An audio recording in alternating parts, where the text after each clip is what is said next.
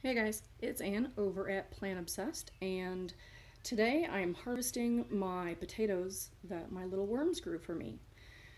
Okay, I'll come in a little bit closer here. I already did pull some of them out,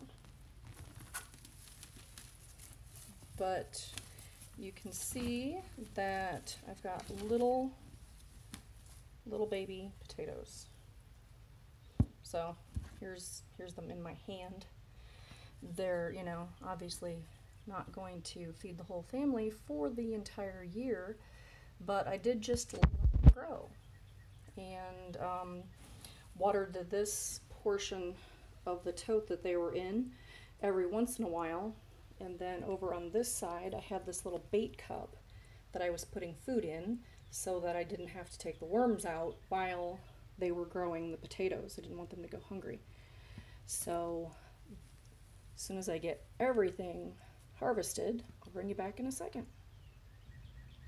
Okay, so there we go. We have 1, 2, 3, 4, 5, 6, 7, 8, 9, 10, 11, 12, 13, 14 potatoes that were grown by my little wormies all by themselves.